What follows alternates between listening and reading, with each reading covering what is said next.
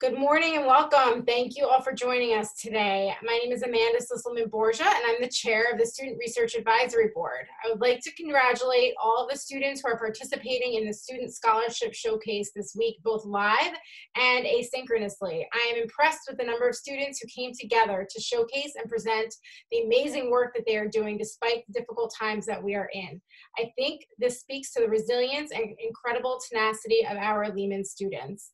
Thank you also to the faculty sponsors who support this great work. I've been participating in and viewing the asynchronous presentations since yesterday, and I invite you all to do the same over the course of the next couple of days. I'm impressed with the quality of the work, the diversity of topics, and the importance of all the work being presented. So I'm looking forward to today's presentations live. I would also like to acknowledge and thank the board members of the Student Research Advisory Board for their hard and tireless work in shifting this to an online format so quickly. Jennifer Van Allen, Robert Farrell, Eileen Markey, Yuri Garakovich, Justine McGovern, Michael Sullivan, Tylisha Gonzalez, Michelle Augustine, Lisa Peralta, Brandon Beggerly, and Jonathan Rose.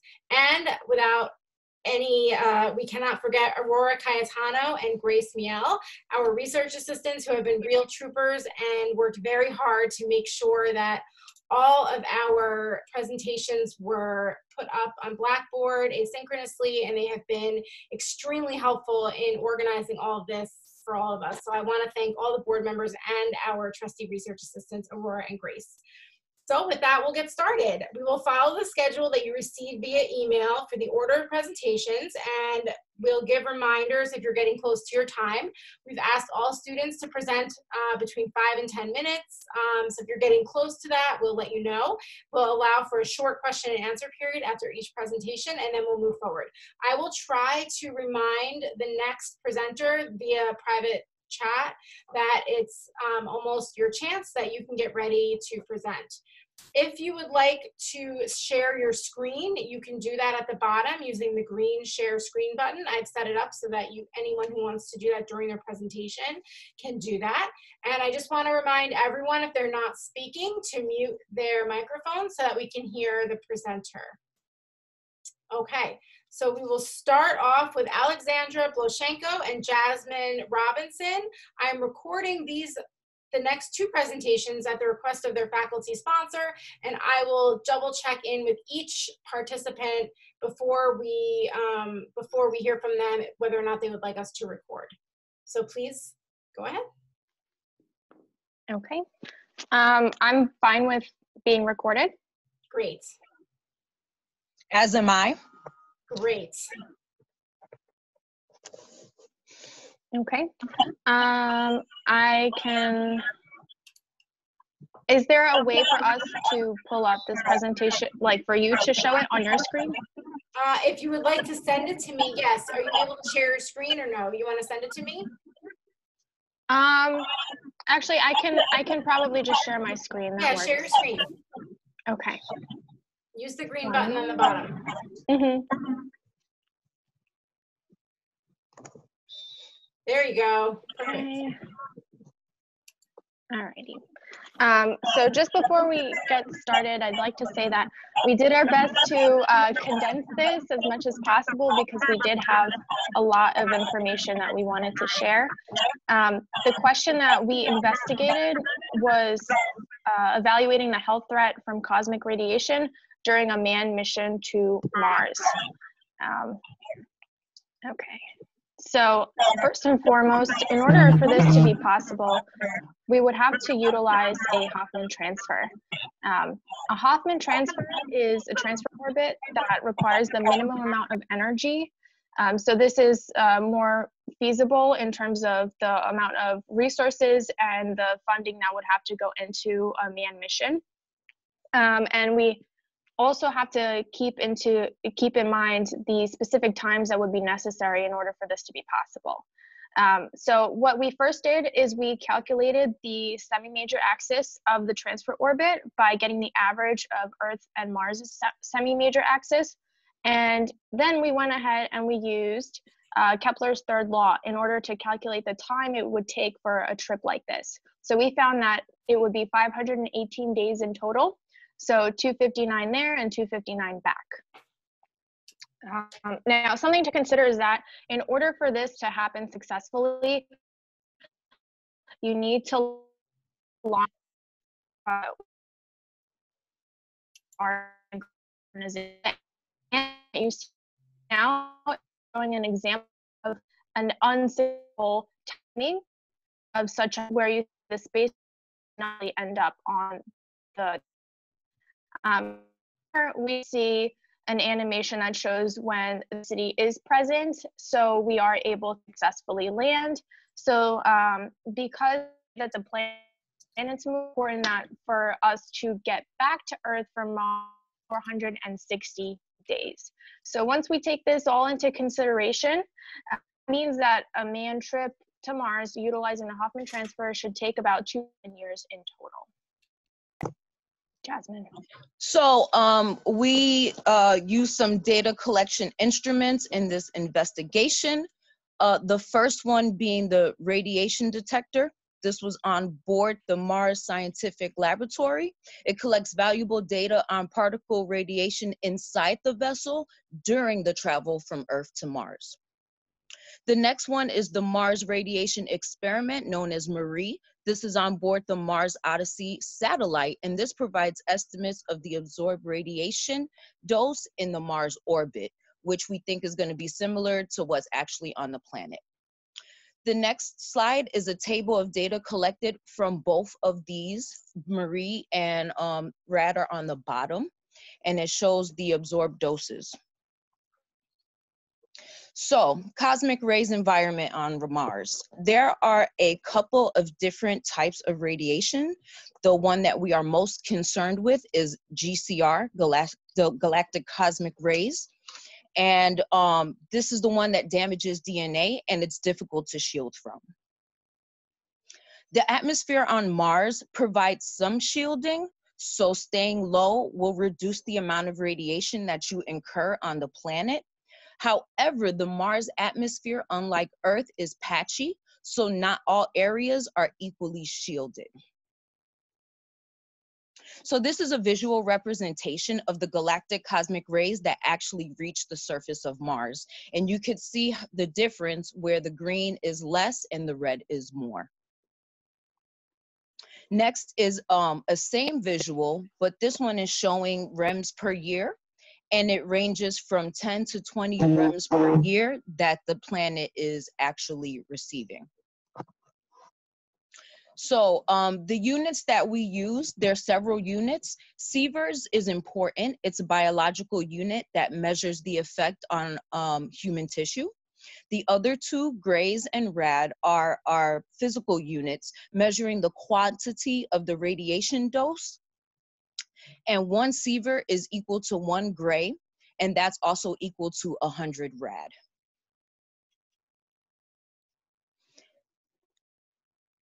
So what's important on this slide is, again, the conversion, 1 Sievert being 100 Rem, and Rem is the dosage of Rads. So here we have, it's a range. So I took the lowest range and the highest range to figure out how much we would be receiving about. And the lowest is about 0.273 millisieverts per day. And on the high end, it's about 0.547 millisieverts per day. And if you look at this, it falls in about the range that we thought it would. Okay, so let's assume the best case scenario where we can have some control over our radiation exposure on the planet, and let's just take the lowest number that we would be exposed to on the surface of Mars. So if we take, remember, Grays and Sieverts is a 1-to-1 conversion. So if we take those milligrays and we convert them to Grays and then multiply by the amount of days on the planet, we end up getting 0.0966 Grays in total, which is a 1-to-1 conversion to Sieverts. This number we find actually ends up being negligible in terms of the overall radiation. If we take the lower end, so this value 1.75 millisieverts was actually also collected by the RAD detector. So if we take the lower end of the absorbed radiation in space, we do find that, and we multiply it by the number of days of interplanetary travel, we do find that this ends up being 0.9065 sieverts per day. So that is a significantly higher number. Now, if we take the maximum predicted absorbed radiation dose, also reported by the same instrument, 3 millisieverts a day, we multiply by the amount of days in space that we would need, we actually get an even higher number. So it's 1.554 sieverts per day. So that is really, really substantial. And what this tells us is that the biggest health threat will actually be specifically during the interplanetary travel. So going from Earth to Mars and then from Mars back. So what we did in order to find the total for a Hoffman transfer trip, so we combined the total radiation from the time on Mars with the radiation that we get from the total time in space. This is our best case scenario, which would be just 1.0031 sieverts in total. Whereas our higher end that we are predicting would be about 1.6506 sieverts in total. So just to give you some more context on this, this is really significant. And we do find that our range that we have calculated actually really falls in line with the predicted radiation dose provided by NASA. So this right here is in millisieverts, so that's 1.2 sieverts. Just a reminder, close to time. Okay, thank you. Oh, Jasmine, you're muted. So what does this all mean, right? What it means is that we have these listed health risks, and these health risks are assuming that you have lower radiation. So our astronaut, these health risks will be amplified. Sex and the age of the astronaut play a role. By these numbers, you can, the most viable person to do a manned space mission would be a man 55 years old. The millisieverts that's received would be too high for anybody of a lower age. So something that's important to note is that these limits presented correspond to just a 3% increase in the risk of exposure-induced death over the course of a 10-year period. However, a Hoffman transfer would only take about 3 years. So assuming a linear scale, this would actually increase the percent risk up to 10%.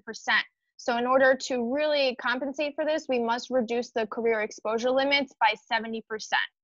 To accommodate for that. So again, just to reiterate, the only person who ends up qualifying for a trip like this would be a male who is 55 years or older. And even then, they are, 1,200 is still a number that we are likely to surpass during this kind of trip. Jasmine. Yeah, so just real quickly, we're trying to figure out how are we going to lower our cosmic radiation exposure. You can build an underground shelter when we're on the planet, but we already experience a negligible amount. So really what our next step is to figure out how to lower or buffer the amount that we receive on the way to Earth and the way back. Potentially, we could use waste products produced by the astronauts, maybe water, plastic, and these will buffer some of these dangerous waves. Thank you. Thanks, everyone.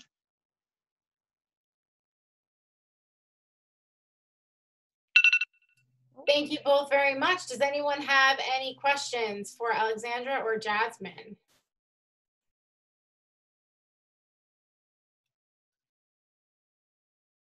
Oh, we got a clap. You got a Zoom clap. Thank you. That was really interesting. I'm learning new things by listening and participating in all of these presentations. Oh, more claps, more Zoom claps. Oh, lots more Zoom claps. I'm giving you a real clap. Thank you guys so much. We really, really appreciate that. Thank you so much for doing this. It was really great. And I found it really fascinating, all of this. Thank you. Okay, so we are going to move to our next presenter, which is Claire Meckman. And I'm going to continue recording as your faculty sponsor suggested it would be okay. Is that okay with you? Yeah, that's totally fine. Great. Okay. I'm going to remind everybody else to mute their microphone while Claire is speaking. Would you like to share your screen? Yes, definitely. Go ahead. I'm trying to do that right now. Thank you so much for having me, everybody. This has been really, really interesting so far. All right. So let me get the full screen. Our paper attempted to answer the question, are low luminosity gamma ray bursts the progenitors of ultra high energy cosmic rays correlating with starburst galaxies? And so that's me, Claire Meckman. I worked with Professor Luis and Jorge, his grad student here at Lehman. Now I know the title is pretty heavy, so I'm gonna break it down a little bit. So what is a starburst galaxy? Starburst galaxy is a galaxy like this one, the antenna galaxy, in this image that I took from Wikipedia. It's a galaxy where the star formation rates per unit area exceeds a large number. They're experiencing a great deal of star formation. And so this star formation and all of the activity within these starburst galaxies releases these enormous outflows of gas that we call starburst-driven superwinds. And this is what is occurring as older stars are dying and newer stars are forming.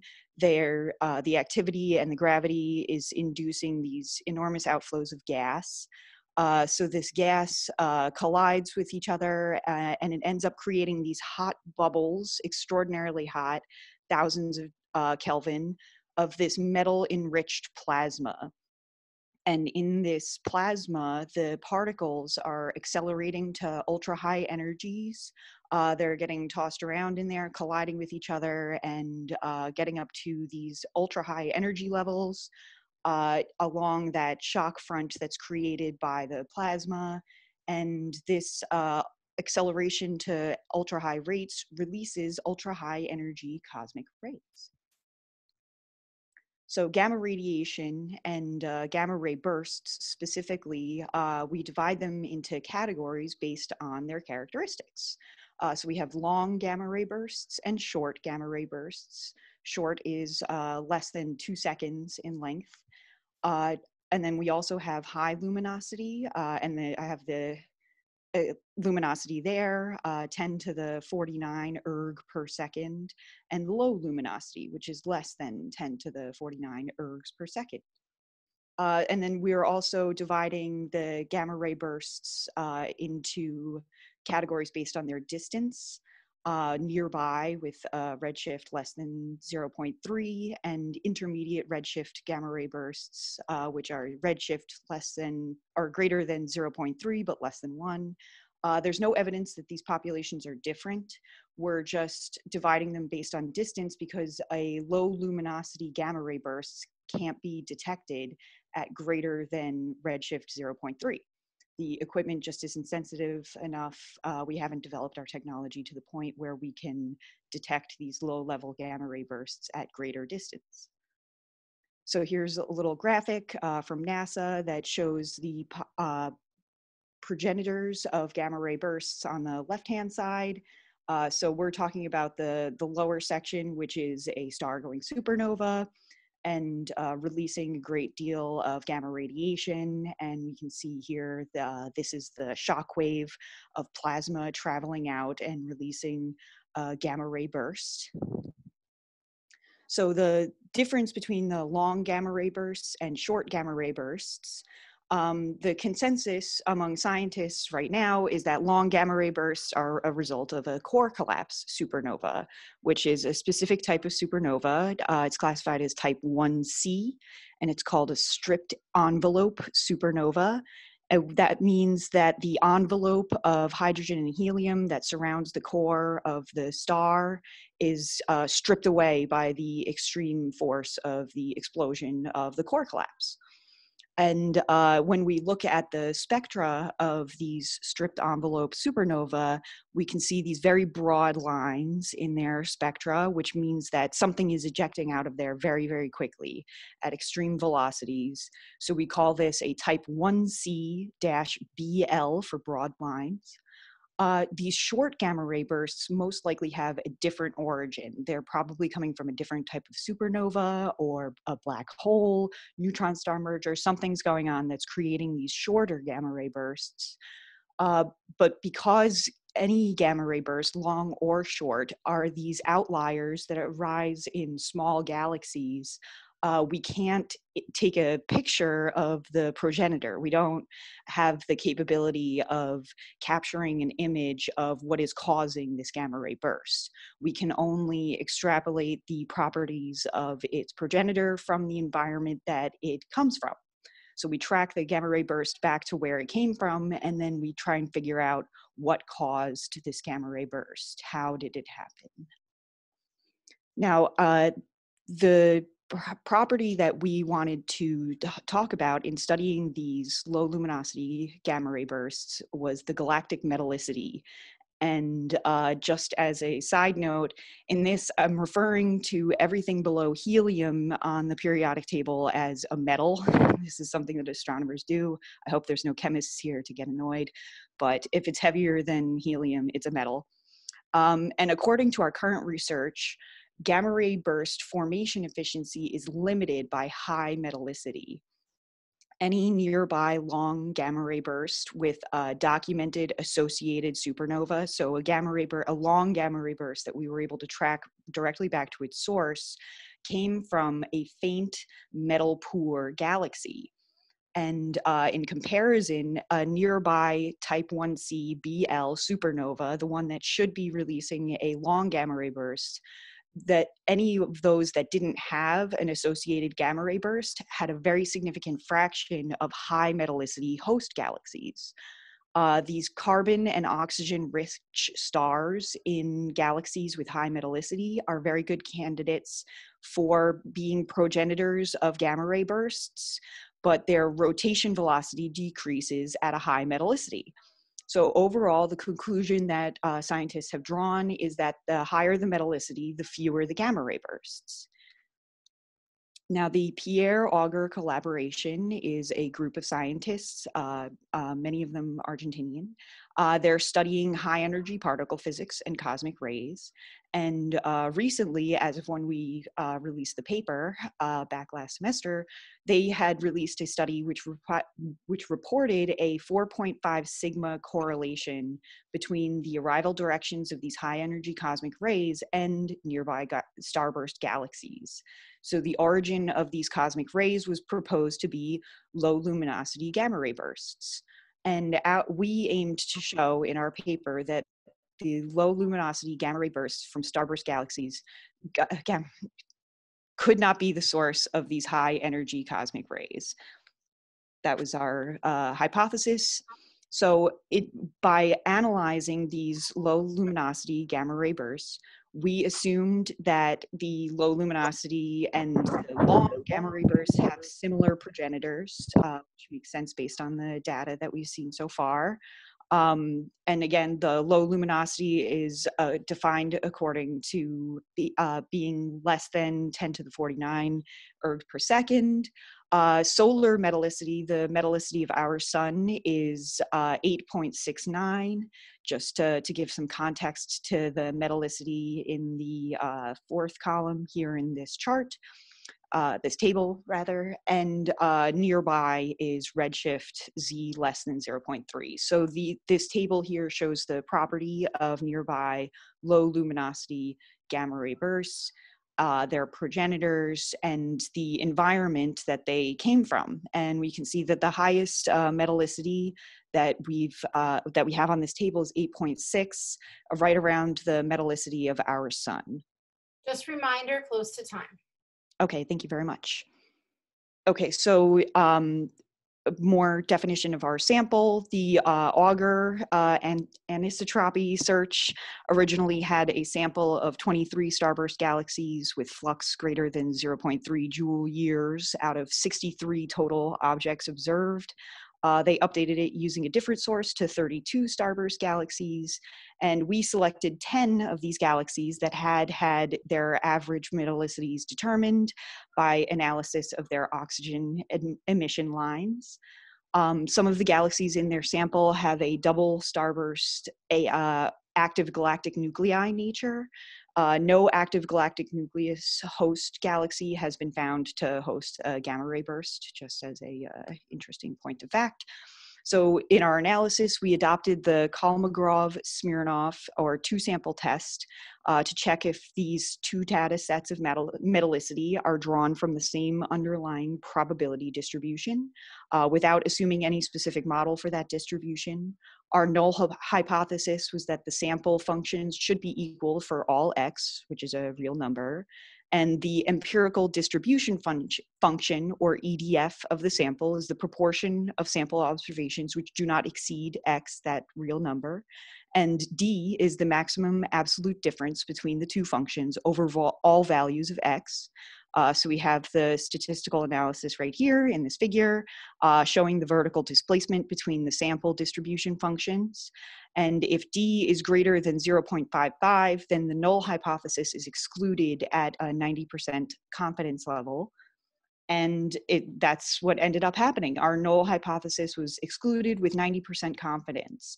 So we used the metallicity of the host galaxies of these low luminosity gamma ray bursts to investigate whether they could be the source of high energy cosmic rays correlating with these nearby galaxies. And at a 90% confidence level, we were able to show that the auger association between low level luminosity gamma ray bursts and starburst galaxies does not match our observations. And that's it. Thank you so much. This was so interesting. Thank you. Thank you very much. Thanks for having me. You're welcome. Thank you so much for doing this. You're getting lots of Zoom claps. Yay. That was awesome. Fantastic. Thank you so much. I'm learning so much about all these different things, and it's so interesting. All of these. I'm glad you're enjoying this. I hope to learn a lot more. I am. It's so cool. Okay. So does anyone have any questions? You can either type them into the chat box for me and I'll read it, or you can quickly unmute yourself.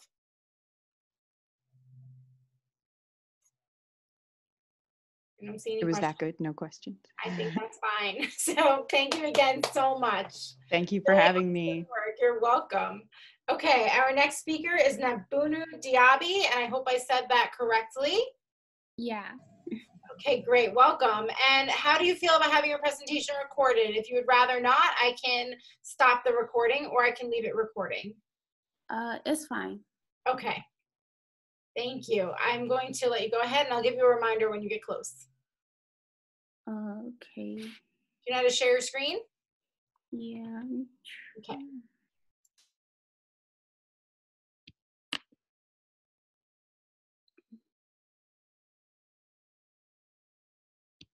Oh, sorry. I have to put in my preferences. Did you pick the right part of your screen? Yeah. Okay. Can you guys see it? If you, I don't know if we're seeing what you want us to see. When you share your screen, you have to choose the presentation. I see your Zoom screen. Oh. So maybe stop sharing and reshare. And when you share again, choose the part of your screen that you want to share. You click on it.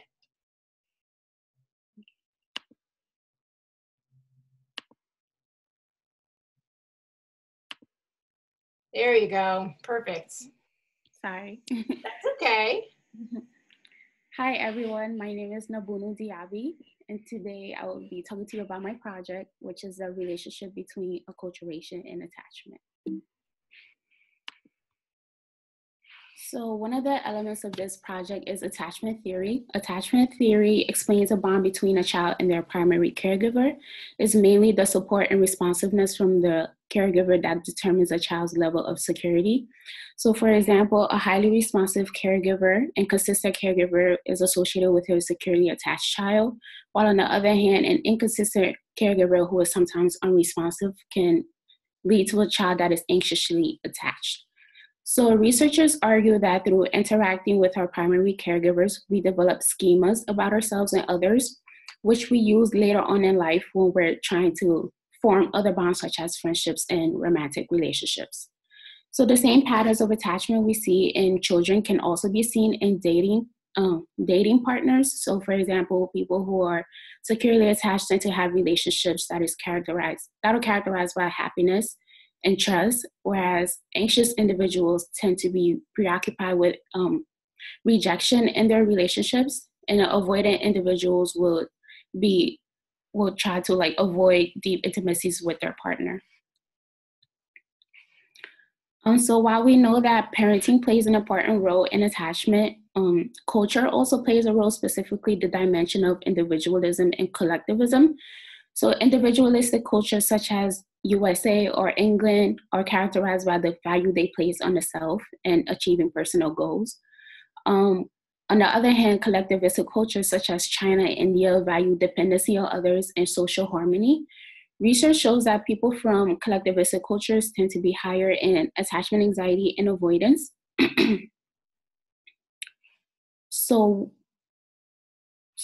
So research shows that people in collectivistic cultures tend to be higher in attachment anxiety and avoidance, while people from individualistic cultures tend to be higher in secure attachment. So for example, the reason why people think that collectivistic cultures may be higher in attachment anxiety is that they place a lot of pressure on social relationships, and constantly relying on others to validate yourself can lead to heightened anxiety. On the other hand, an explanation as to why avoidance attachment is higher in collectivistic cultures, that they place lots of value on social harmony. And so people tend to hide their emotions so to not break that social harmony, which can lead to further distancing yourself from others. Another element of this project is acculturation. Acculturation is a process by which changes take place in an individual's mindset and personality due to the interaction between two cultures. So for example, a person moving from one country to another country. So research shows that the longer an individual stays in a new society, the more they become like the inhabitants of that society. So for example, a study done on Japanese immigrants found that the longer they stayed in America, the more their personality became like their European American counterparts. And the same can be said with different generational statuses. So for example, a study done on Hispanic adolescents found that third generation Hispanic adolescents associated more with American culture compared to their second and first generation peers. So with this information in mind, we thought the same might be found for attachment. So the first goal of this study was to replicate what previous research has found, which is that attachment anxiety and avoidance is higher in collectivistic cultures. We also hypothesized that the longer an individual has lived in America, the more acculturated they feel, and the more likely it is that their attachment will be altered to match what is common in the US, which is a secure attachment. So to evaluate this, we had 93 participants who were mainly female. The generational status consisted of about 45% first generation or immigrant, and about 55% were second generation or later generation. And we had a diverse group of race. So participants completed an online survey in the Lehman Relationships Lab. One of the measures that the participants completed is their experience in close relationships. So this measure is a widely used measure, it's a widely used 12-item self-report measure, which assesses attachment anxiety and avoidance in relationships. So if a person were to score low on both of these measures, then they will be considered secure.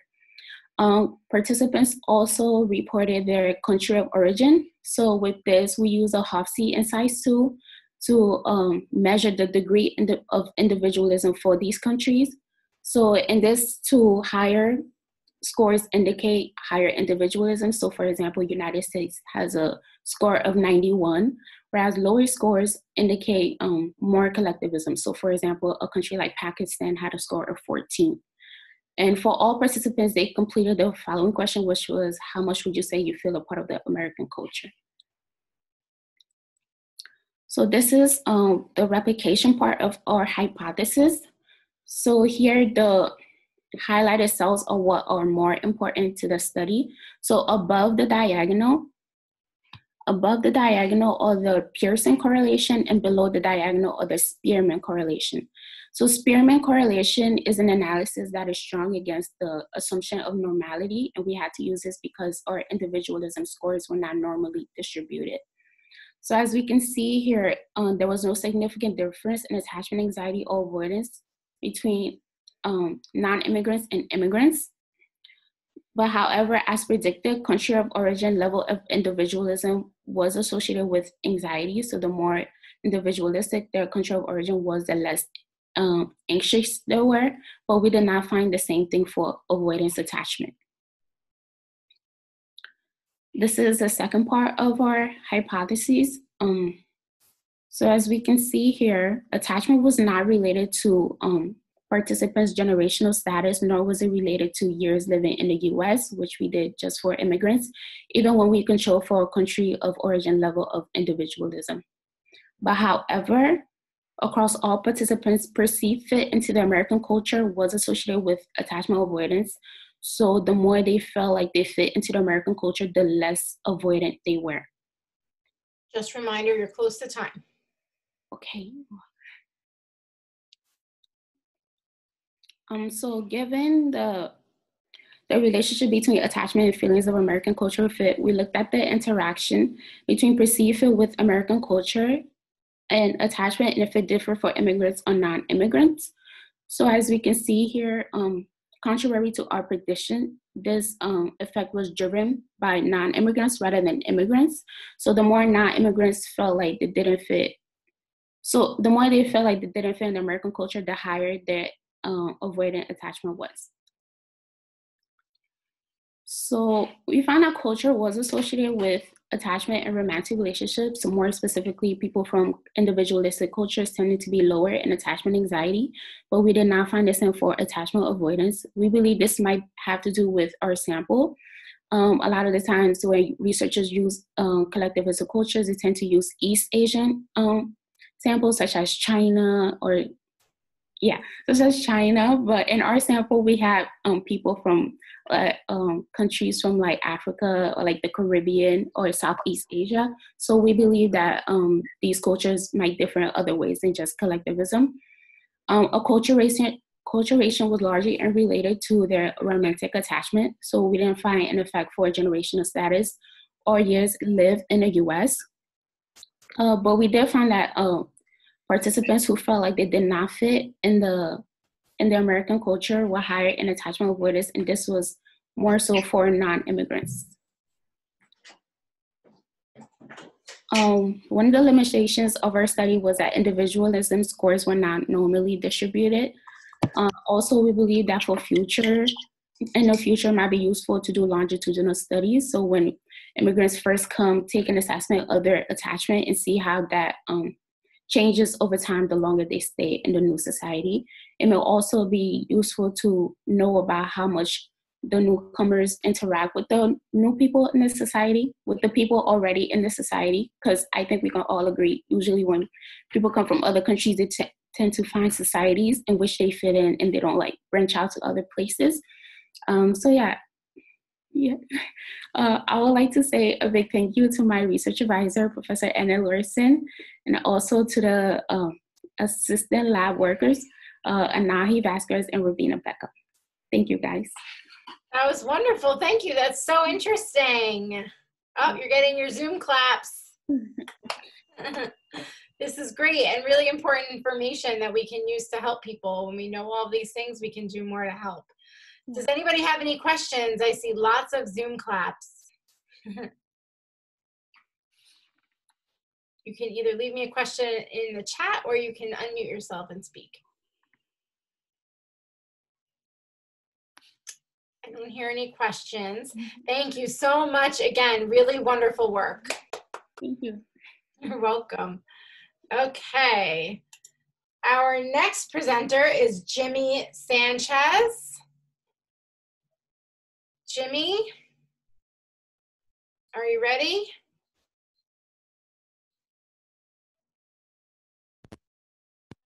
You guys hear me? Yes, we can hear you. Would you like to be recorded or would you like me to stop the recording? I think it's not okay to record, but as for me, it'd be fine. But I don't know about my PI, so. Okay, I will stop the recording just in case. How about that? All right. Hello, I'm his PI. Everything is okay. He can share it. He can be recorded. Okay. We'll leave it on. Okay, thank you. Right. So it's fine. Okay, so we are ready to hear from you, and I will remind you when you're getting close to time, okay? All right, so let me just pull up the presentation. You guys can see it fine, right? Yes, we can see it. All right. So my name is Jimmy, and I titled my presentation, Why Worry About New Treatments for Cerebral Malaria? And that's essentially because there are none for this complication of malaria. And just for the purposes of this presentation, I'll be referring to it as CM. Okay, so just a little background on malaria. It's one of the most prevalent tropical diseases affecting humans.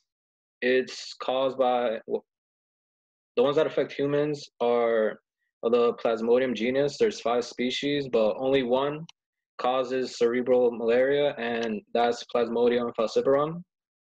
And it's spread by mosquitoes of the Anopheles genus. So symptoms of malaria include flu-like symptoms, fevers, malaise, sweating, and a big sign of it would be all of that plus chills. So annually, there are 200 million cases and 400,000 deaths. And that's a big reduction compared to how it was 10 years ago. And this is big because most of those deaths are of children under 5 years old. So you can imagine that's a big loss. Okay, so cerebral malaria. The symptoms for that, since it's a late stage complication, you'll see seizures, comas, and neurological abnormalities. And even if you come out of the coma, you'll come out with cognitive deficits and impairments. So you can imagine the morbidity rate for coming out of the coma is really high. So, okay, I'll move on to the objective of our experiment.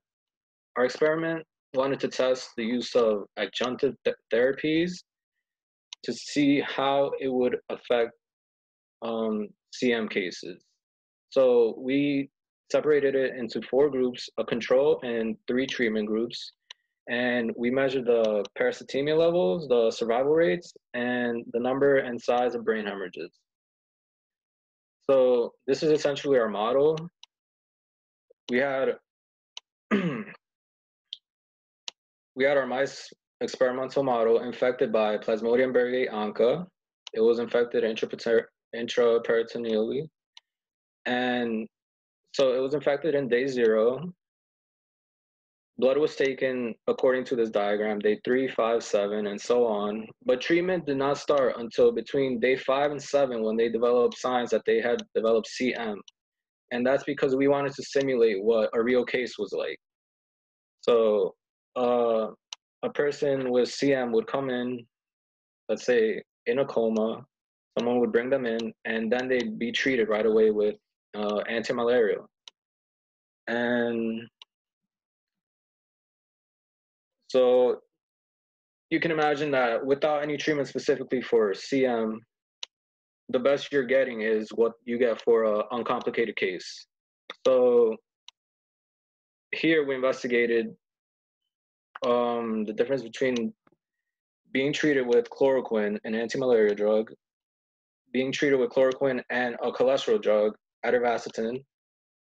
The next treatment was chloroquine and irbesartan, a hypertension drug, and then the last treatment was a mixture of all three of those medications. So, and this is basically how we divided our groups. Those between 8 and 10 members in each group. These were the dosages they were given and the administration they were given. So you can see here, administration was either by IP, which was intraperitoneal, or oral gavage. And these are labels I'll be using for the data that we collected: CL, ATR, IRB, and mix. So these were the first results we recorded and graphed, which was the parasitemia by day. So as you can see, that the peak was around day 5, which was when symptoms of CM showed up. And after that, after the application of the treatment, you can see that trends started to go down, which usually at first eyesight, it's a good sign. And next was a survival curve to see how the mice dealt with being treated and how CM proved against the treatment. So right here, the red line was the control group with only being treated by chloroquine. And as you can see, more than 50% of the mice had died after less than 50 hours. So less than 2 days, more than 50% died. And if you look above, you see the 3 other treatment groups, and none of the groups lost 50% of the group samples. So that's another positive sign. Oh, and on top of that, there were significant values compared to our control group. So it's a big difference being treated with adjunctive therapies compared to just the anti-malarial drug. And so we took 3 parts of the brain: the parenchyma, the olfactory bulbs, and the cerebellum. This data right here is involving the parenchyma. And if you look at the distribution and the significance among the differences in the means, you can see that there was a big difference between the control group, the ATR group, the control group, and the mixed group in reducing the number of hemorrhages. And then when we look at the length of the hemorrhages, you see the same trend. And if we move on to the olfactory bulbs, which is where you'll find most of the hemorrhages, you see sort of the same trend, but it's not with the difference isn't with the same groups. Here, the difference was between the control group and ATR, and control group and IRB. And it followed the same trend in reducing the length of hemorrhages as it did the number of hemorrhages. And the last part of the brain that we looked at was the cerebellum. Here, all the differences were significant between the control group, ATR, the control group, and IRB, and the control group and mix, and reducing the number of hemorrhages and the length of the hemorrhages, which, again, it looks like positive signs. And when we measured the total throughout the entire brain, we had significant results in all of them again. So you can imagine it's looking good. Just a reminder that you're almost at time. All right, thank you. So these are images taken from the parenchyma. And if you look at the group treated with solely chloroquine at the top left, you can actually see the hemorrhages right here near the middle. You see 2, and then on the top right, you see another one. But if you look at the other images, you don't really see them as obviously. Another good sign. And if you move on to the olfactory bulbs, you see way more hemorrhages, and they're huge. So again, you look at the chloroquine group, you see them all around the tissue. Now, if you look at the other groups, you don't see them as much. That's another good result, especially in an actual patient. This is a cerebellum. Again, the chloroquine group, you see them all over the place. Right here, that's a huge one. Here, you see 2 and another one on the top right. And this is just a magnified image of a hemorrhage of the control group. not a nice looking thing. And the conclusions we drew was, well, I'm just reiterating here. The results look very positive, especially with the survival rates. The adjunctive therapy groups lost less than 50% of the members. The means in all the box plots displayed, again, big difference. They were lower compared to the control group, another positive sign. And the conclusion is that adjunctive therapies appear to lead to better results than being treated with solely an anti-malarial drug. And that's it. Thank you. That's super interesting. It's really very interesting to hear how these different treatments work and the findings that you had. Each and every one of you has been so articulate in describing your findings and the research that you're doing. I'm really proud and impressed. And I see you have lots of Zoom claps. Thank you. For real clap. You did an excellent job. Thank you so much. Does anybody have any questions? Again, you can put them in the chat. I do have a question. Oh, go ahead. So I'm just wondering if there's any other viable treatments aside from chloroquine, because although it is like the generic anti-malarial drug that is typically used, I know that at least in people, many people are not able to tolerate the side effects. Yeah, it does have heavy side effects. The current treatments for malaria include artemisinin combination treatments, and that's pretty much it.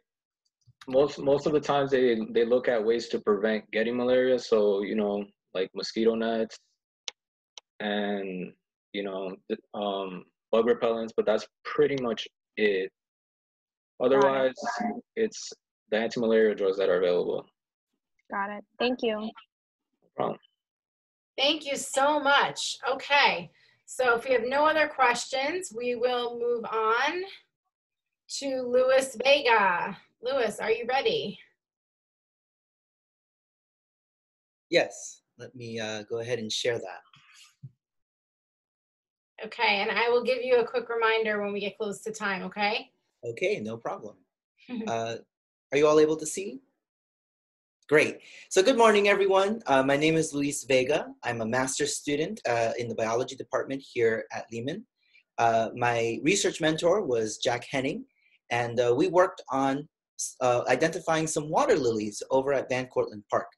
Before I go into this, though, I just wanted to say I've been so impressed by all of the presentations, the PowerPoint presentations before this point. Since it's my privilege to be the first to present the poster, I hope I'm up to par with everything else that everyone's done. Absolutely, and I agree. Please bear with me. To begin with, and I hope this is zooming in properly, our water lilies are up north of Lehman at Van Cortlandt Park. So Van Cortlandt Park, if you didn't know, big park, lots of biodiversity. It's in the middle of a succession from when it was used for farming and is now being taken over by some of the native flora again. And so a lot of barcoding projects are done there. Barcoding, by the way, is in reference to a number of DNA markers that are used like fingerprints, as written in my title. And these fingerprints, which act very much almost like crime scene investigation, help to identify various species from one another. Now, a recent project that used this method found that the water lilies in Van Cortlandt Park were the European or exotic Nymphea alba, the white water lily. This is somewhat controversial because the white water lily is not naturalized in North America outside of British Columbia, all the way on the other side of the coasts. So it would be a really big deal if it was found in nature. And it was postulated that this was the case as opposed to the native Nymphea odorata. The two lilies have similar appearances in that they have these beautiful white flowers. The difference morphologically between them tends to be the sweet smell in the N. odorata. But this can be hard sometimes to make out, especially when you're in a lake, like here in an urban setting. And so DNA barcoding was attempted to use to identify it among other species. We questioned whether this was the case, however, because again, it would be fairly controversial if it was naturalized here. And so what we did was we redid the experiments from that barcoding project by using an additional marker, an additional fingerprint, not just the one that they used, in order to get clearer results. And the reason for this, of course, is if the water lily in Van Cortlandt Park is indeed the native water lily, it could be accidentally removed by New York City's Department of Parks and Recreation that is constantly removing exotic flora from the location. We collected 14 samples of water lilies around the lake, if you can see down here. Let me try to make that clearer. Of which 5 were of sufficient quality to be able to use for sequencing. And so we sequenced it for 2 particular markers, the chloroplast gene RBCL and the nuclear spacer ITS.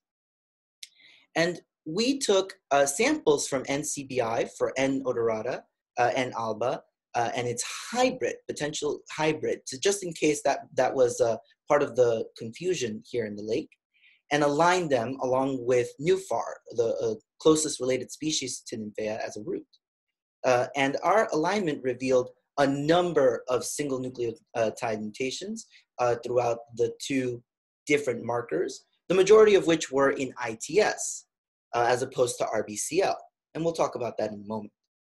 When we ran the alignment through maximum likelihood analysis and created a tree, we actually found that our samples here in the black box, N2, 3, 4, 5, and 6, nested within Nymphea odorata, the native plant, not Nymphea alba, the exotic plant as was originally proposed, or even the hybrid. And we found this with some fairly high level of confidence, with 88 bootstrap support suggesting that our water lilies and N. odorata form a single clade, and 100 bootstrap support suggesting that they are sister to a clade formed of N. alba and its hybrid. This was done with a bootstrap count of 1,000. So what did this mean? Well, for starters, our alignment results confirmed what has been observed before between RBCL versus ITS in barcoding, which is that RBCL tends to be fairly conserved and therefore makes it more difficult to use to identify between species. It's great for genus or higher, maybe even better for family, but within species, it can be difficult to work with. Whereas ITS, being non-coding as a spacer, is much more variable and shows and resulted as such in our own studies. And so, due to our phylogenetic studies, we rejected the hypothesis that the water lilies are N. alba, the exotic plant, or the hybrid. We confirmed that N. alba is most likely the native N. odorata, and with some moderate support. And we also highlight the importance of choosing variable barcodes when you do phylogenetic assessments. This helps to alleviate concern over potential exotic invasion in the lake at Van Cortlandt Park, and reconfirms how essential barcoding can be when it comes to making diversity assessments and managing ecosystems. Quick rundown of our conclusions. Van Cortlandt Park, water lily is definitely N. odorata. Single conserved markers can result in spurious phylogenetic outcomes, as was the case in the original project. And when accurate, barcoding can be a very useful tool for conservation. Our future directions, we intend to do the same analysis with Bayesian, not just maximum likelihood, to see how a different statistical approach resolves the water lilies, just to confirm our results. And we'll be looking into typha, the cattails in the lake, which also may have native and non-native species there and are worth exploring. Here are our references, and that is the end of my presentation. I'd like to thank the Lehman College Department of Biology. Their research fellowship was a big support in the course of this project, and so this is the result of their continued support, both financially and institutionally. Thank you very much. Thank you. That was great. It's so interesting to know more about the plants and the species that we have in the Bronx. It's important work that you're doing. Thank you so much. And I see lots of Zoom claps. I'm giving you a real clap. Awesome work. Does anybody have any questions? More Zoom claps.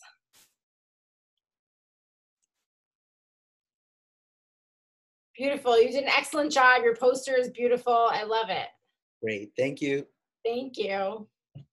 Okay, our next presenter is Vladislav Bodner. Hello. Hello, how are you? I'm doing well, thank you for asking. What about you? Good. Are you ready to share your screen? Yes. All right, we're looking forward. Thank you.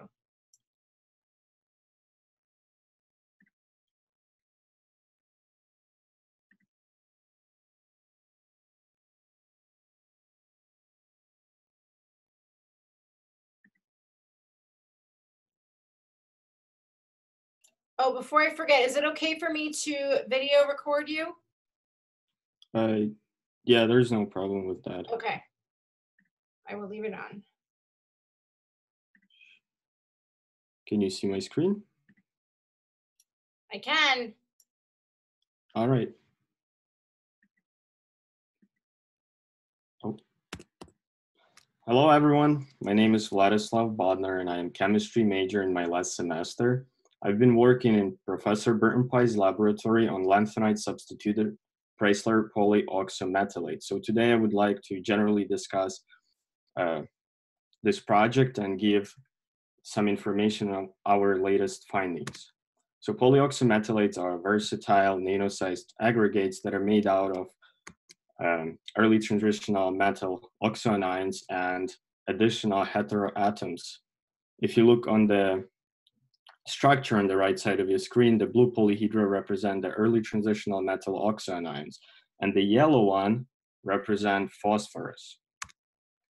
They are all linked through shared oxygen atoms, and polyoxometalates are generally oxygen and electron-rich compounds.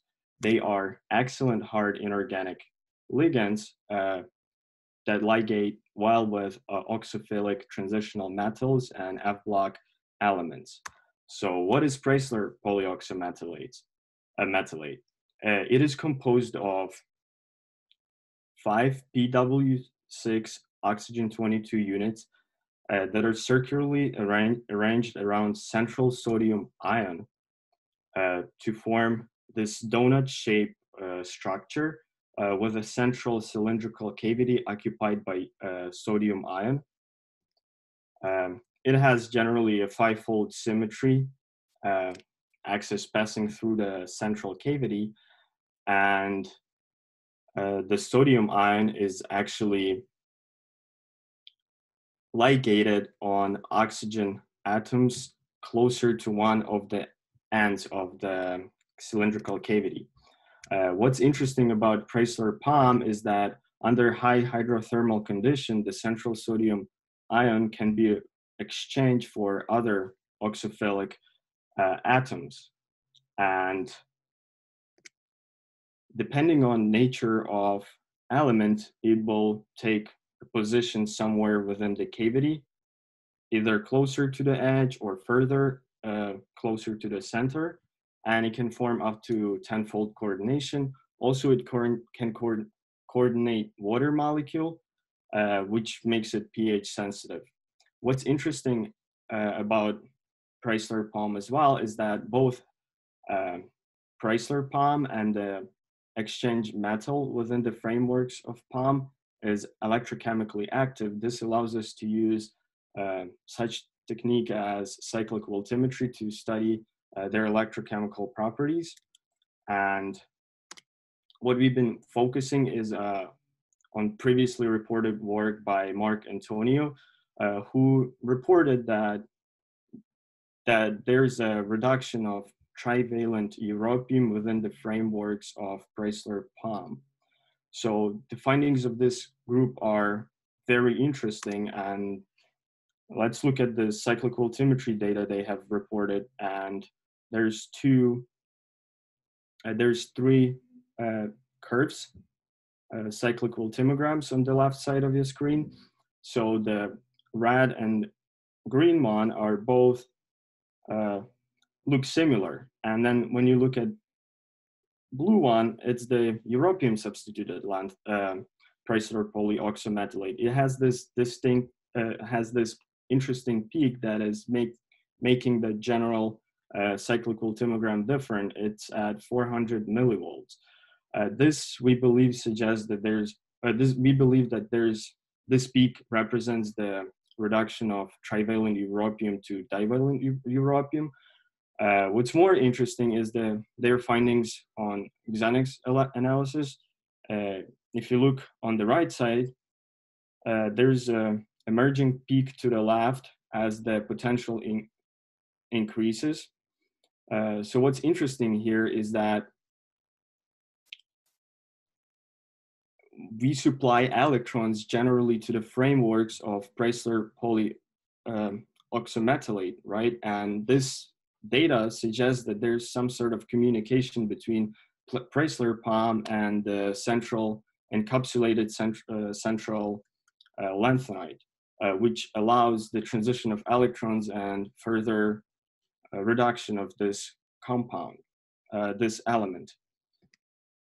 So what Professor Burton-Pye have proposed is that, as we mentioned before, polyoxymetallates are very versatile, and you can tune a lot of their properties, including solubility in different media. So we propose to synthesize non-aqueous lanthanide substituted Chrysler. In other words, a Chrysler polyoxymetallate that is soluble in organic media or organic solvent. And this would allow us to use a different supporting electrolyte to perform electrochemical studies. Why this is important? This is important because by changing the supporting electrolyte, we can increase the potential window and potentially see a reduction of other lanthanides that can be incorporated within the structure of Chrysler polyoxymetallate.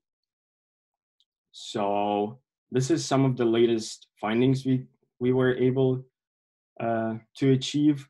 If you look at the upper cyclical thermogram, you can see a parent sodium Chrysler, and it has two reversible peaks. But then when you look at the neodymium and europium one, they look much different and have many more reduction peaks. Therefore, this suggests that there's a difference in electrochemical properties of lanthanide substituted Chrysler POM. And if you look at the cerium one, this is how a cyclical thermogram looks when no exchange have occurred. Apparently, we didn't observe exchange of sodium with trivalent cerium.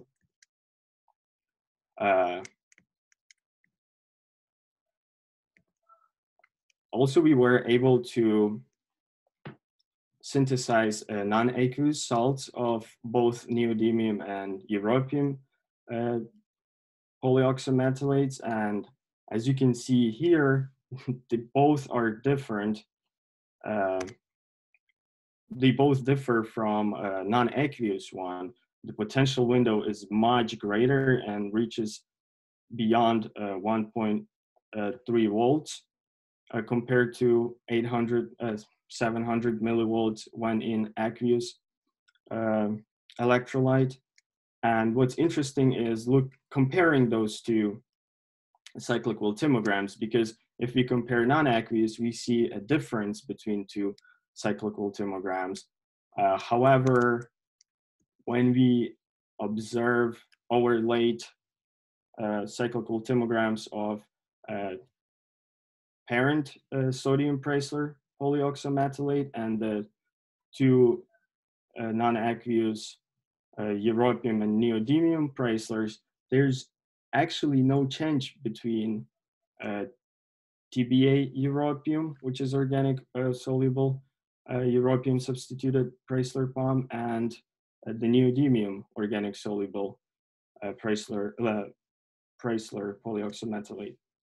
So this is quite interesting because we didn't expect this outcome. We were hoping to see that other peak. Therefore, we propose to perform differential pulse voltimetry in our future work to closer observe potential peaks. So for the future work, we want to synthesize a wider range of lanthanide substituted Preissler palms and perform differential pulse voltimetry.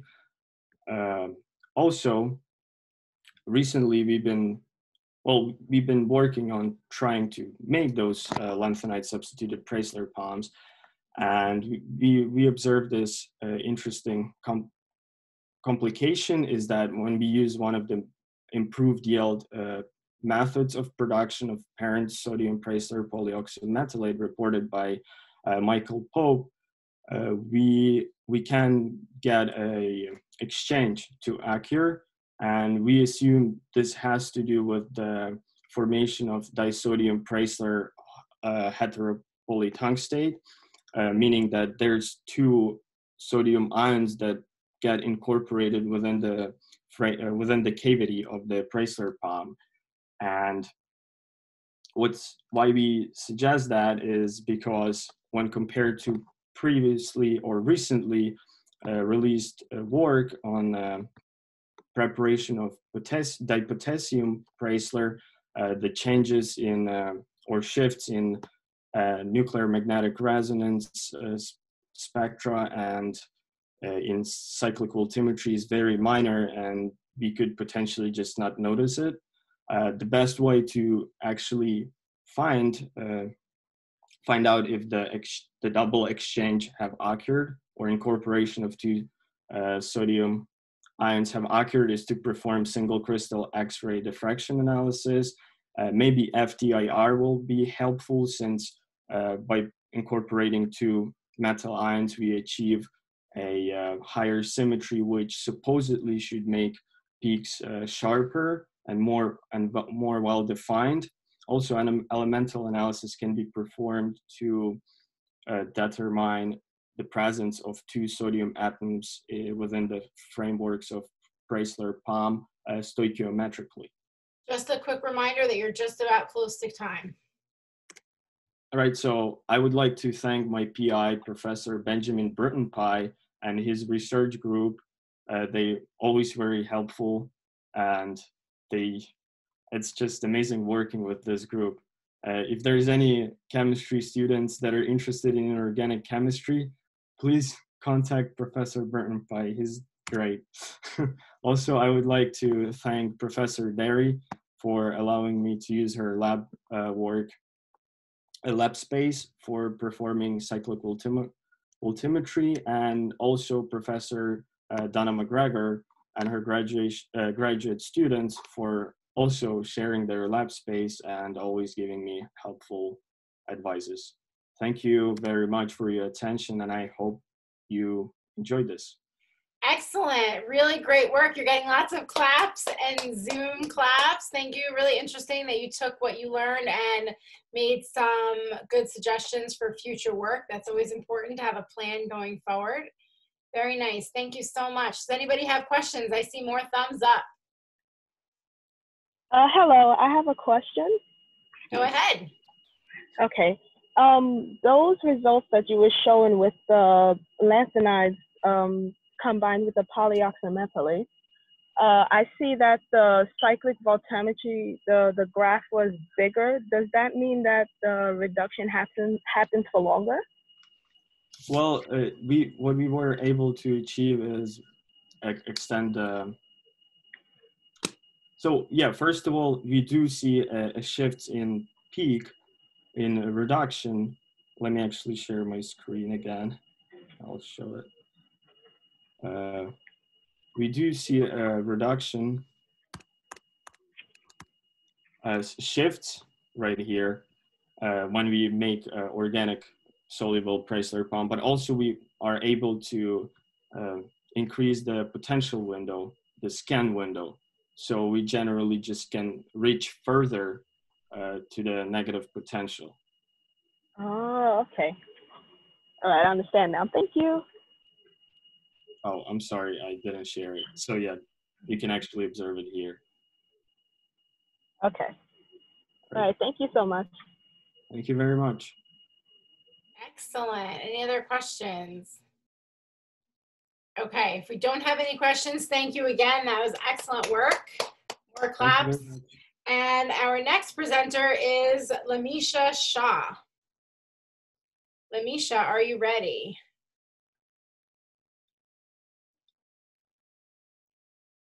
Yes, I'm ready. Thank you. You're welcome. Okay, I'll give you a quick reminder when we get close to time, okay? Okay, thank you. Can everyone see my screen? We can. Okay, great. And I checked with Lamisha and she is okay with recording, so I'm going to continue.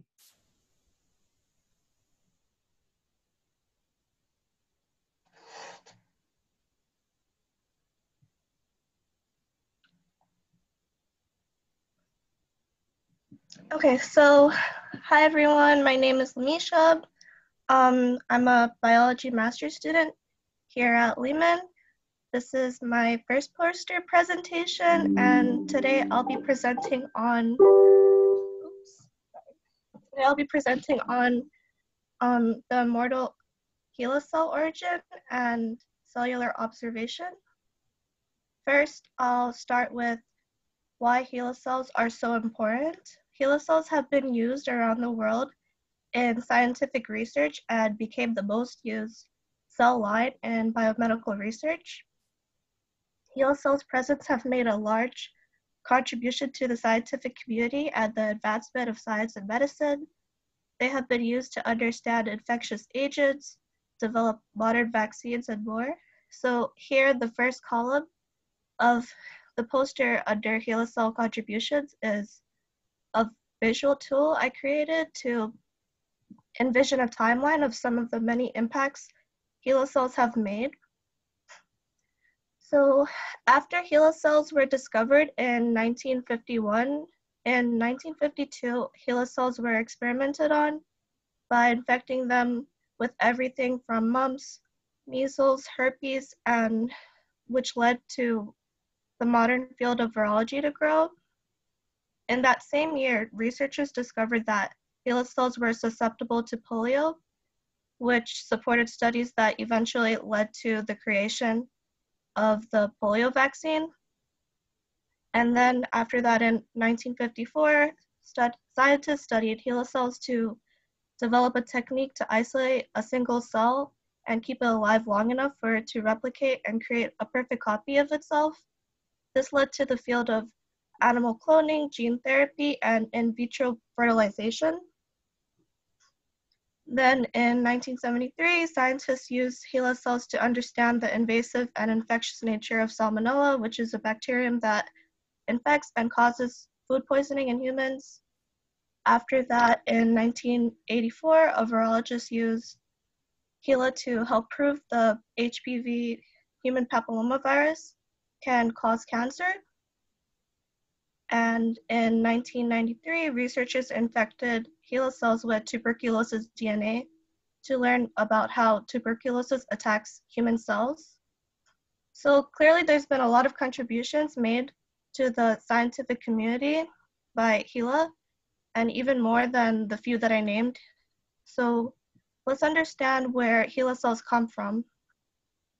HeLa cells are the unique cervical cancer cells from a woman named Henrietta Lacks. In 1951, Henrietta Lacks noticed that she was spotting between her menstrual cycles and she was experiencing lower abdominal pain. So she went to visit Johns Hopkins Gynecology Clinic, and at the clinic she was given a cervical exam. Her cervical tissue was observed and it was noticed that there were large purple lesions found in her cervix. She was then diagnosed with cervical cancer, but unfortunately she died the same year as she was diagnosed. Her cervical cancer cells were taken without her consent or consent from her family, which is a major bioethical issue as she was not given credit for many years of research with the use of her cells. The cells were brought to Johns Hopkins Tissue Culture Lab, and scientists were fascinated by her cervical cancer cells. They compared Henrietta Lacks' cervical cancer cells to other cancer cell lines and realized that her cells would continuously divide, which led to the discovery of it being known as the first known immortal cancer cell line. And the cells were named HeLa after Henrietta Lacks using the first two letters of her first and last name. And so with that, I performed a cell observation experiment of HeLa cells in Lehman's molecular biology lab. I made qualitative observations of HeLa cells to notice their unique and distinct cell shape by comparing them to another cell line. I compared them to MCF7 breast cancer cells to notice any visual differences between the cell lines. And I used a microscope at 10x objective to view both the HeLa cell sample and the MCF7 breast cancer cells. So here in the second column under cellular observation are pictures I took of both of the cell lines. In the top figure, figure B, are HeLa cell samples, and the left image is a view from the microscope, and the right image is a more focused and cropped view of the same image. And as you can see with the HeLa, they have a unique stretched out and distorted shape. In the bottom figure, figure C, are the MCF7 breast cancer cells. And when comparing the visual appearance of both the cell lines, you can see that the breast cancer cells have a more rounded out caucus shape when comparing to the HeLa. And in this particular example, the HeLa cells had a lower confluency and the MCF7 cells had a higher confluency. The HeLa cells that were used in this experiment are the same HeLa cells from Henrietta Lacks, and this is due to HeLa cells' immortal nature as it continues to divide itself. And I'd like to show acknowledgement and appreciation to my molecular biology lab instructor, Justina Kastari, and Dr. Moira Swani, Henrietta Lacks, and the Lehman College Biological Science Department. And yeah, thank you everyone for listening to my presentation. Wow, that was great. So interesting. I found the history of the cells really interesting, and the information about the woman that you spoke about. I found all of that really fascinating. Thank you for sharing that part of it. Thank you. You're welcome. Anyone have any questions? You're getting lots of Zoom claps. I'm giving you a real clap. If you have questions, you could type into the chat box, or you could unmute yourself and ask a question. More Zoom claps. Great job. Thank you again so much. Thank you. Take care. Okay, so our next presenter is Victoria Smith. Victoria, are you ready? Yes, I am. Let me just start the video. Hi, can you guys see me? Hi, are you okay with being recorded?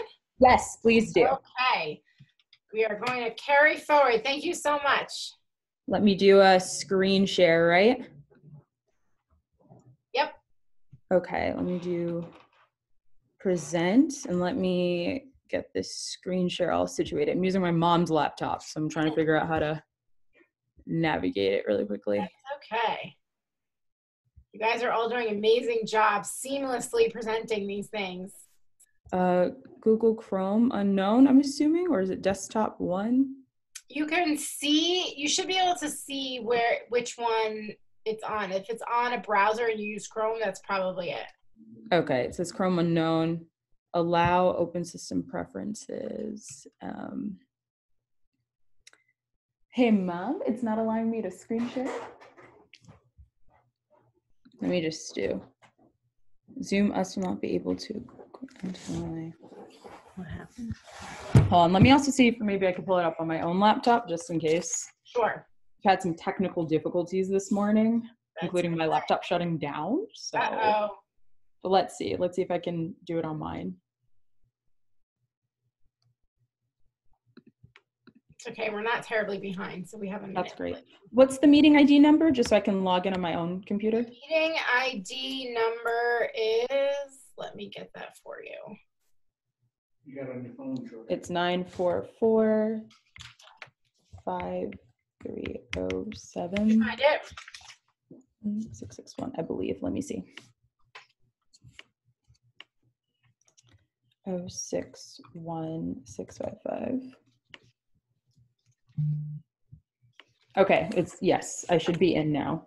So let me just do it on my laptop. Okay, I'm admitting you.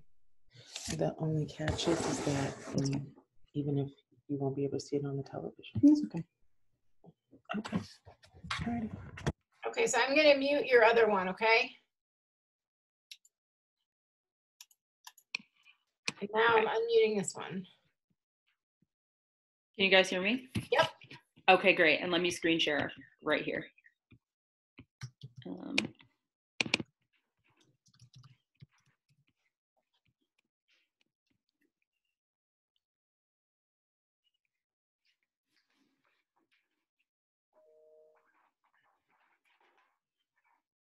It is presenting. It is loading slowly but surely. Okay.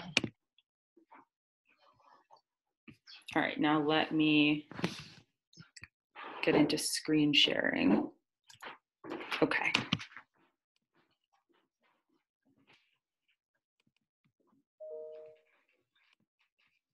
Are you guys seeing my screen? Yes. We are.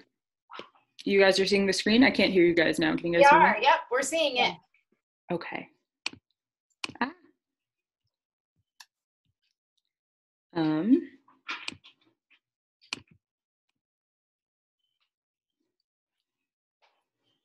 Okay, you guys can hear me? Thumbs up. I can't hear you guys for some reason, so as long as you can hear me. Great, okay. So this is my presentation. It's called The Misremembering Melba, the Omission of the Experiences of Black Women in Jazz History. And so this is Melba Liston you see on the right, and there's a quote from her on the left. And who is Melba Liston? I guess that's a good place to start. So she was an American jazz trombonist, an arranger, and a composer. She was one of the first female trombonists to play in a big band during the 1940s and the 1960s. And as her career progressed, she became known for her partnership with Randy Weston, with whom she created 10 albums. And Randy Weston was a famous jazz pianist. Liston collaborated with the likes of Gerard Wilson, Dexter Gordon, Count Basie, Quincy Jones. And she also worked with other people such as Mary Lou Williams, a composer and pianist who was famous in the jazz scene that often does not get her dues, and Billie Holiday. And the experiences of Melba Liston are a lens through which we can examine the systemic erasure of women's accomplishments and contributions to jazz, which is the main point of this presentation and my senior thesis. So background and literature review, some topics I explored in my senior thesis. Not all of them we're going to go over within the 10-minute time slot, but is contemporary Black feminism, racism, sexism, the homosocial nature of jazz culture in the mid-20th century, and sexual harassment. And a piece of literature that was exceptionally helpful to this presentation and to my essay was Black Women Working Together, Jazz, Gender, and the Politics of Validation by Tammy L. Kernodle. My thesis statement is, due to the overwhelming societal expectations, gendered language, and physical threats of sexual assault, harassment, and rape, Black women had to create alternative spheres of affirmation and musical expression because jazz culture prevented their access to musical knowledge and the musical knowledge that they needed to create music. And I aim to examine these issues using the experiences of Melba Liston. She's the lens through which we're going to be exploring these issues. So I'm going to focus on this presentation on one aspect, which was bolded, gendered language, through the lens of the homosocial nature of the jazz network. So on the right-hand side, we have a picture of Dizzy Gillespie. And this is a quote from Gillespie when he was talking about the nature of jam sessions, which was is very important to jazz culture. This is a place where musicians will often workshop ideas before, after, and at times during their presentations. He described the jam scene as seedbeds for jazz musicians, new modern style of music, and he stated that male musicians, quote, had to be sensitive to each other as brothers in order to express themselves completely, maintain their individuality, and to play as one. So you can see that this is a very, very important part of jazz culture. And he uses the term sensitive to each other as brothers, which insinuates that there's a brotherhood here. So a very masculine quality to these jam sessions. And then we're going to look at a quote by trumpet player Clora Bryant, who is another female jazz musician from the mid-20th century. And this is a quote from her when talking about the nature of jam sessions. She says, "A woman would rarely venture into a club unaccompanied. Women instrumentalists, no matter how well known, steered clear of the jam sessions. Women who did venture into the performing arena found the range of opportunities limited." So we can already see that there's a juxtaposition in the way that jam culture was experienced. For men, it was seen as essential, and it was, you know, a place where musical ideas were shared, but you see that women didn't have access to these spaces for various reasons, sexual harassment being one of those main reasons. So in turn, what women often did is they would have to create their own spheres of affirmation, those own spheres of affirmation being the church or the home or the community, places that they already had access to. Here's another quote that sort of bolsters this claim that women were not seen as equal within the jazz community and they didn't have access to this space. There was a New York Times article from the mid to early 1960s, and it's describing when Melba Liston was playing with Quincy Jones's band. The article goes on to talk about how Quincy Jones, quote, occasionally brings her being Melba Liston, forward to solo, as she is billed as their composer, arranger, seamstress, and den mother. Furthermore, when she's on stage, audiences, quote, don't really expect anything from her performance. So there's a lot to unpack here, which we're going to get into. So one thing we need to focus on is how audiences didn't, quote, expect anything from her, and how Jones has the ability to occasionally bring her forward. This underscores the gendered power codes of the bandstand that reduce female creativity to novelty. And it gave men the power to orchestrate not just the musical space, but also the physical space of the bandstand as well. We also have to look at the term den mother, and also look at composer, arranger, seamstress, which also has gendered language, which is associated with women in jazz performance. The term den mother, for instance, is a female maternal figure that's responsible for taking care of and ensuring the well-being of people, usually children, especially children that are not their own, for instance, in Boy Scouts or in Girl Scouts. So we already see that instead of the focus being on her as a performer, it's on her being nurturing and being, you know, a caretaker. These are all very gendered labels, which is synonymous with the experience of women in the mid-20th century. We also see the order in which they talk about her being a composer, arranger, and seamstress. So it's subscribing to a gendered hierarchy because the feminine labor of being a seamstress is considered subordinate to what is an exercise in male creativity, such as being a composer. So composer comes first, but she's an arranger and she's a seamstress, and you have to really pay attention to that order. You can't describe Liston as just being a composer or an arranger. She has to be maternal in some way. And one of the other people that I quoted throughout the essay is Lisa Barg, and a quote that she says is, Liston, by subscribing feminine labor, a seamstress, is subordinate to what is considered an exercise in male creativity, composer, and allows Liston to be seen, but not without the carefully crafted guise of gender norms. So as we see, we have a seamstress here, we have a den mother here. These are some of the first images that come up if you do a Google search of what a seamstress is, what a den mother is. So this is how Liston was described, and these are the images that are associated with her description.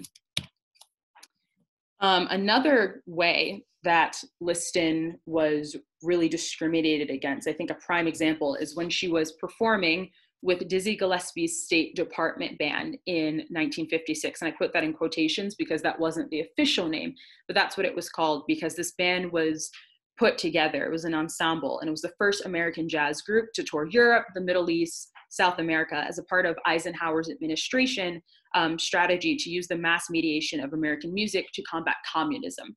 So this is a very important band that Melba Liston was a part of, not just socially, but also culturally, and it had an international impact. So when Liston arrived to New York in the 50s to join this band, she recalls, quote, "Why the hell did Gillespie," this is something that someone on the bandstand said to her, one of her coworkers, "why the hell did Gillespie send all the way to California for a bitch trombone player?" Reportedly, after she played her arrangements, the men said, "Mama's all right," now referring to Liston as mama instead of bitch, which might seem like a step up, you know, like, oh, call her mama instead of bitch. However, the term mama itself is nuanced and carries a racially charged history, especially when talking about Black women. So Kernodle writes this, Tammy Kernodle, someone that I reference a lot throughout my paper. While the term mama is often used to acknowledge the strength, power, and nurturance of Black women, in this case, the use of mama is duplicitous. It is an acknowledgement of Liston's strength as a musician, yet it is also reflective of her willingness to take on certain domestic needs of the band. Mama becomes a term that is associated with the domestic role that many Black women had to take on as they wound up being a service to the men around them. For instance, Liston did more than arranged music for men. She reportedly cut their hair, sewed their buttons, and did laundry while they toured. This was something that men were not expected to do. So even though she was composing for this band, she was arranging for them because some of her male counterparts didn't even know how to read music or arrange music. She's doing all these things. She's still described as a den mother, a seamstress, and she does not get nearly enough credit as she deserves. Something else that she experiences, which we don't go into just for the sake of time, she experienced rape and sexual harassment for many years while she was touring. And this didn't just happen in Gerard Wilson's band, which she discusses in the 1940s. This also happened in Gillespie's band as well. So we can see that there is a history here of Black women not only having their intellectual property being taken, but also their physical bodies as well being taken for granted in the jazz arena. So in conclusion, to wrap it up, women made invaluable contributions to jazz in the mid-20th century, and they are still making great contributions to jazz today. But unfortunately, women, especially Black women in mid-20th century jazz culture, are often forgotten due to the overtly masculine culture of jazz. And this is to the detriment of our collective remembrance of jazz as a whole. Jazz history has the potential to be far more vibrant, inclusive, and rich, but we must remember and acknowledge women and the societal woes that affected their ability to perform to their greatest potential. And using the lens of Melba Liston. And she's just one of many Black women who often don't get her dues in jazz culture. But yeah, that's my presentation. Thank you. That was amazing. I found that really fascinating, really interesting to hear. Thank you. Historical. Just stop screen share and see if I'm able to hear you guys now. Left out from our, the usual history that we hear, that your gender analysis and all of that was really fascinating. Thank you. Thank you. You got lots of claps. You're getting Zoom claps. Lots more. Does anybody have any questions? And you got to wave. That's my thesis advisor, Professor Zach. That's good. That's good. She looks happy. I have a question. Yes, go ahead. Okay. So could you just give us an impression, Victoria, of how Melba Liston's experience would compare to the experience of a female jazz musician today? Yeah, sure. 2020. I think that fortunately in light of many movements such as, the Me Too movement, it's easier for women to talk about issues that they are facing on the bandstand. And I think that some of the very overtly sexual experiences that Melba Liston experienced wouldn't happen as frequently today. However, this does still happen. So shameless plug and side note, I'm working on a podcast that I made while I was in South Africa over the summer. And I spoke with female jazz musicians about their experiences. And there are still women, today who are performing who experience sexual harassment very frequently, who it's still seen as a novelty when they perform. Instead of being like, oh my gosh, this is a great drummer, it's, this is a great female drummer. I say this because I'm a drummer and I've been called a great female drummer instead of great drummer many times. Or this is a great female saxophone player. Or, you know, some of the comments that they receive isn't about their playing or their accolades, but rather the dress that they're wearing, or, oh, this was so scandalous, or this was so low cut, so form-fitting, etc. So there's still a lot of work to do. Yeah, work. But a big advance is you can talk about it, as in this presentation, as in your thesis, as in conversations when, you know, in your workplace. Yes, it's talked about more frequently, but it still happens. It still happens. Thank you so much. And we have one quick question from the chat. Do you have any jazz recommendations?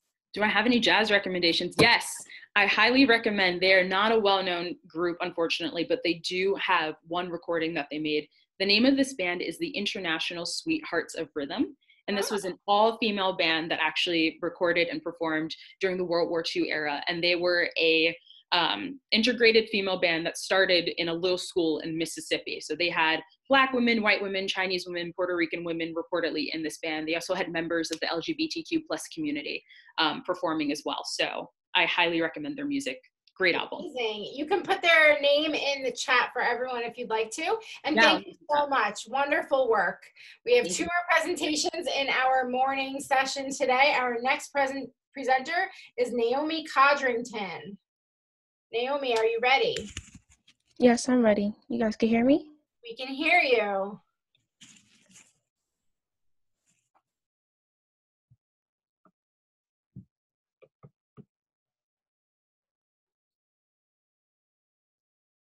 Perfect. There you are. Hi, everyone. My name is Naomi Codrington, and here presenting with me today is Before, and our presentation is on the effects of luteolin on Hodgkin's lymphoma in vitro. We're working with Professor Vedenti and Professor Garaban in the biology department. Before we'll start the presentation for us. All right, thank you, Naomi. How you are doing? My name is Before. Today, before we begin this presentation, we have to have an understanding of what Hodgkin's lymphoma actually is. This is a type of cancer that as your system, our systems are actually part of our system, and so what this cancer does is the body's ability to all kinds of effects, and it can really be problematic. The myth here is that this is actually treatable by, you know, treatments like chemotherapy, radiation, and all that. But the answer is that these are. Hold on, Before.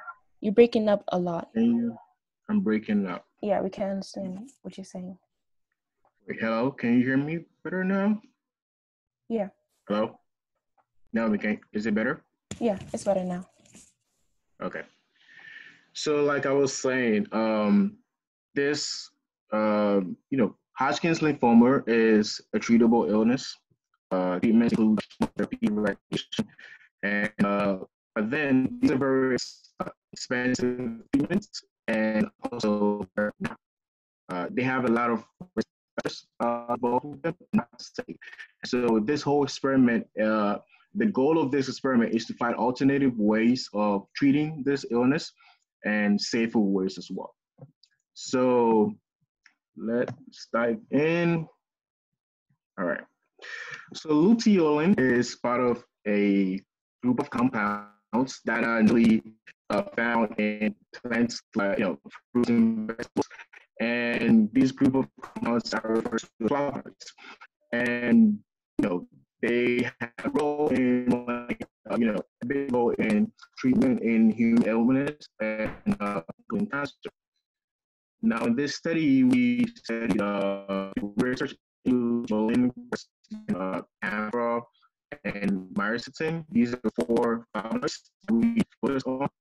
And after performing WS ability assays, the results actually favor luteolin and being put against Hodgkin's lymphoma. And just to give an overview, we're going to talk about ALETBR assays. And AO stands for actinium orange, ethidium bromide, and ETBR stands for ethidium bromide. Now, what actinium orange does in this assay is that it's able to pass through the membrane of live cells. And consider name, but actinium orange actually stains cells green. With ETR, what it does is it only pass through dead cells, right? And so here we can get a comparison of or an image. Let me scroll here so that we can see.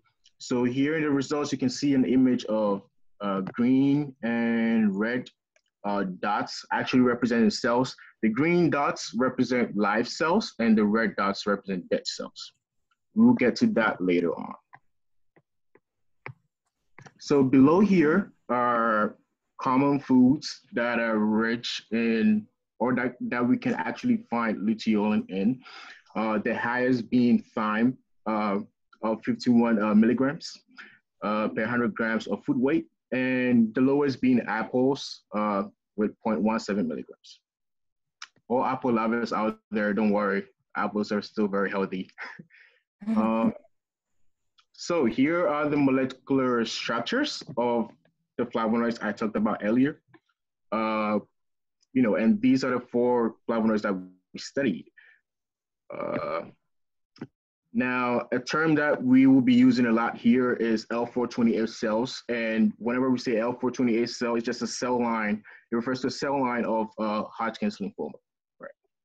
So here, Naomi will take over and explain the procedure and results that we have. Yes. Hi, guys. Just to do a quick overview of what Before was saying, because I know he was breaking up a lot in between. Basically, luteolin is what the drug is a drug that we are using to treat our cancer cells and has found to have anti-cancer properties. And luteolin is found in the fruits to the left, and fruits and vegetables that Before was talking about.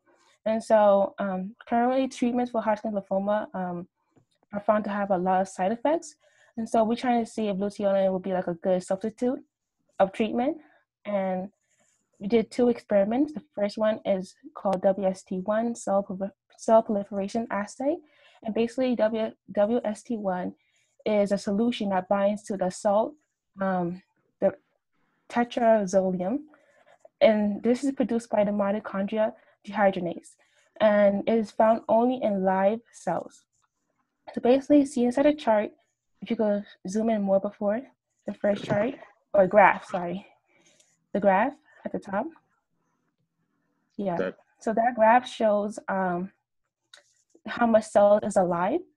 And when not treating the cells with any luteolin, you see that there's 100% of cells that's alive inside the well. And then when you give the cell 10 micromole of luteolin, it goes down by a little bit. So I think there's about like 90% of cells that's still alive. And then if you give luteolin 20 micromole, it goes down to 70%. And when you give it to 40, it goes to 50%, and 80, 30%. So as you guys can see, luteolin is killing these cells. Below is a graph that shows what looks like underneath the microscope. And basically, we use DMSO as the control. DMSO doesn't like give the cell extra food and it doesn't kill the cell. It's like a control. Luteolin is our drug that we'll be using to test to see if it's killing the cells. And so both of them, they're still thriving. They're still cells, functioning inside the well. At 10 micromole, it's still the same. There's no difference. At 20 micromole, I think for luteolin, there's a slight difference, but it's still, there's no major difference between the cells. But at 40 micromoles, as you guys can see for the picture, luteolin, there's hardly any, there's a little bit of cells left. And for 80 micromoles, there's like a very few. So from this graph, you guys could see that 40 micromole is the magic number. It's when you can see like a good difference between the cells. You can tell that luteolin is killing the cells basically. Inside the other experiment to the right, we did like a live dead assay. And this assay basically tells you how much cells is dead. So acrid in orange is a dye that passes through live cells and makes them stain green. I don't know why they call it acrid in orange, but it stains them green. And ethylene bromide can pass through dead cells and stains them red. And so as you guys can see, it has DMSO. Remember, DMSO is the control. There's only a few orange dots, which represents dead cells. And that's only because that they undergo, regular cell cycle. Eventually cancer cell dies, regular cell cycle. But for luteolin, there's a whole bunch of orange cells and there's very few green cells. So this just shows you that luteolin is actually killing these cells. The chart below also shows that DMSO, the control had only 6.6% of dead cells, but luteolin had like about 30% and maybe more in 48 hours. This is showing in 48 hours that luteolin had 29% of dead cells inside the well. So yeah, basically luteolin is killing these cells. So here we have a discussion and Just a quick conclusion. reminder that you're close to time. Thank you. So, these results that we have discussed clearly show that luteolin is very efficient in, inhibiting the proliferation of L428 cells. And, in that comparison, in future studies, we wish to study the mechanisms by which luteolin actually does this and prevents or reduces the cell growth.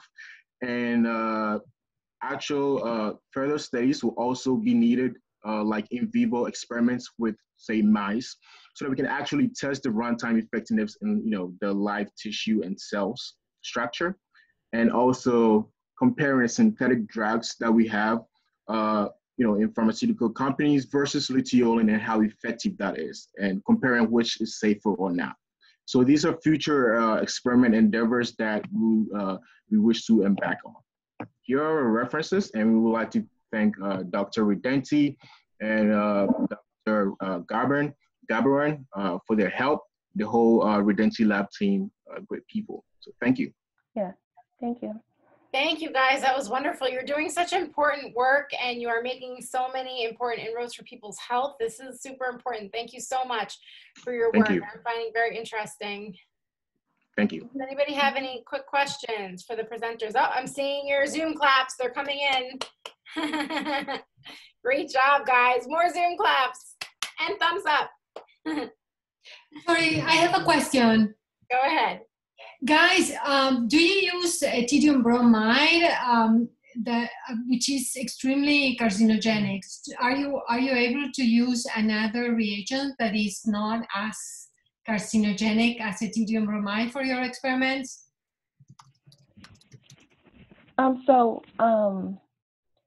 We perform multiple experiments, but we use ethanol bromide just as the dye form, I guess, to show the color. For it's it passes through only that cells. So I guess it's not as harmful to this. Because it passes through dead cells, I guess it doesn't affect the live cells. So that's why it's able to show up. Did that answer your question? Yeah, it's just because there are other reagents that they are less toxic to deal with in a lab. But I just wonder why you pick ethidium bromide, that's all. Okay, so it's because that we want to see the color contrast. So if we use something else, another dye, it won't be as strong enough against the green, against what we're using. So ethanol bromide did a better job at showing that, bringing out the color out of the dead cells compared to other dyes. Right. So basically, you can use cider green instead of ethidium bromide, and then to stain the cells you can use another color. But I wonder, it's just for safety reason. That's all. Sure. Thank you for the options that you've given us. Thank you. We will look more into that. Yeah. Thank you so much. All right, guys, great job. Our next presenter and our final morning presenter before we move into our short break and keynote speaker is Hilal Muharram. And Hilal, are you ready? Once you're ready, I'm going to stop the recording right now because I know that your lab prefers that we do not record.